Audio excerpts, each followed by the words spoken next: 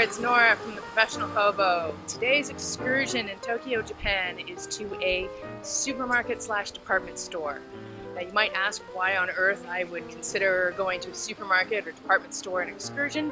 Let me tell you, it's one of my favorite things to do when I land in a new country.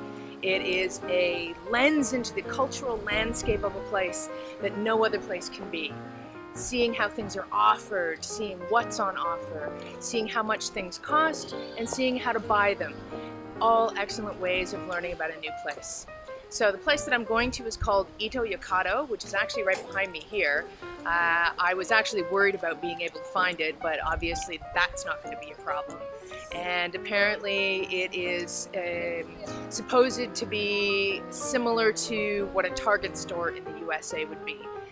Except I have a feeling it's going to be a little more than that too. Let's go see.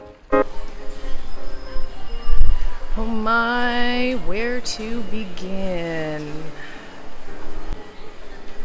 If I read Japanese, I would know exactly where to go. But since I don't, I get to find out the fun way. A little peek into Tokyo inexpensive fashion. Caucasian models. Very interesting.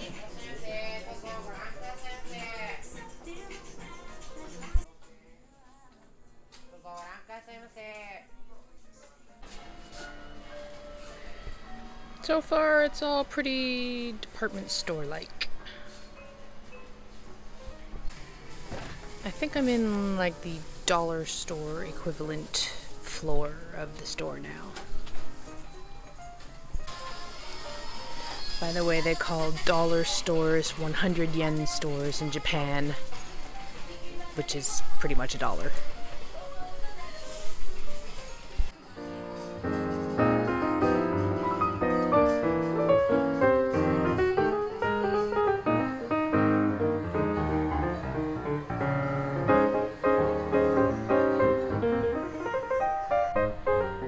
And what kind of department store would it be without tennis courts on the roof? Brilliant. I'm sure it has a practical use, but what exactly? I'm not sure. Oh yes, you heard it here. Good makeup goods will make you happier and cute. And it wouldn't be a department store if it didn't have a good food court.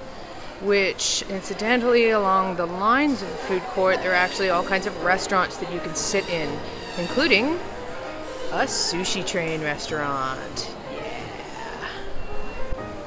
I love this about Japan. So many of the restaurants have plastic replicas of the food on offer sitting outside, which greatly helps people like me who can simply point to what I want. I don't know if I'm actually still in Ito-Yokado or not. I had to walk outside and back in again through another door, but this is ultimately what I came here for, which is the supermarket. I did hear before I came that the Japanese like to put all kinds of things into their breads, which apparently they do. Oh, look at these! They're so cute! Delightful desserts. I have no idea what most of them are, which for me is all the more reason to try them. Considering cheese is still a fairly new concept to Asia, I'm actually pretty surprised at the selection of cheese available here, although not really surprised at the price.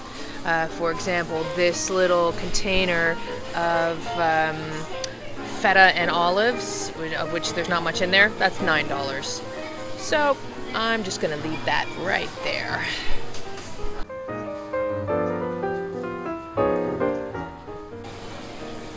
Oh, cue angel song.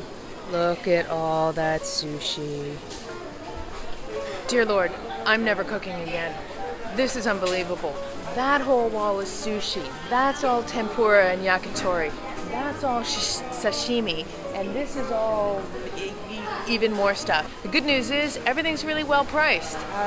For $5 I can get a package of sushi that in the States at a supermarket would cost double that at minimum, and that's supermarket sushi. It's also worth noting that supermarket sushi in Japan is considerably higher quality than what you can get in most restaurants in North America. So I am in heaven.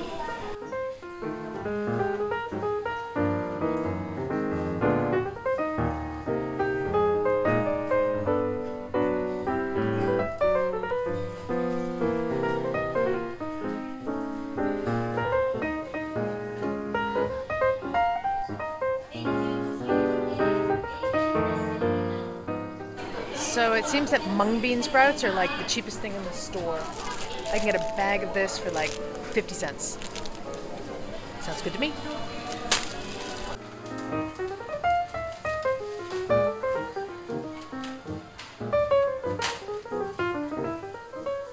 Now this was the biggest shock when I first arrived in Japan, is that the fruit is absolutely outrageously priced.